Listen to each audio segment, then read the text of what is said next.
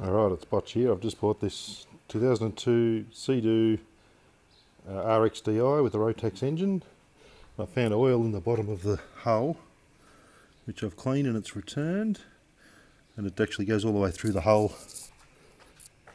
Comes out down into the bottom, and when I drained the water it had some oil. And I've traced it back to the oil tank, which is inside the machine. That's the oil tank there. And then after a bit of research, I found that the seam splits. Let's get that pipe out of the road.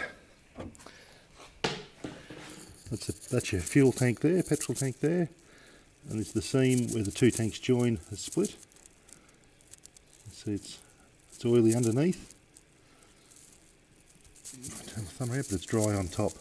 So the seam is definitely leaking. And from my internet research tells me I need to put a 97 seadoo tank in there off I think it's an RX, and that's a one-piece tank. It doesn't have the two separate pieces that are joined together. Unless I can try and get it plastic welded, but I don't think it's going to work because of the oil in there.